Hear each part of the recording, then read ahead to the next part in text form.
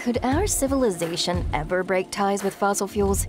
Could we build a society in which we rely on renewable resources for all our energy needs?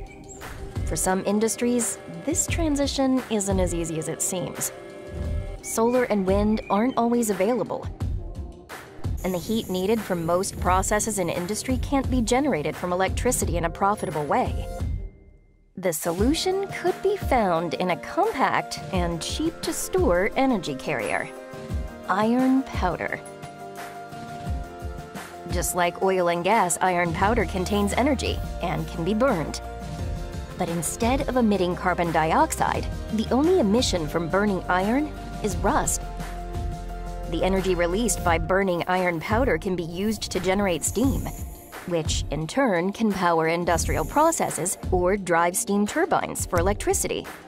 The rust left behind can easily be captured to be regenerated into iron powder by using solar or wind energy. It's a circular process, making iron powder the green solution for many industries. To put this in practice, technologies need to be developed and scaled up.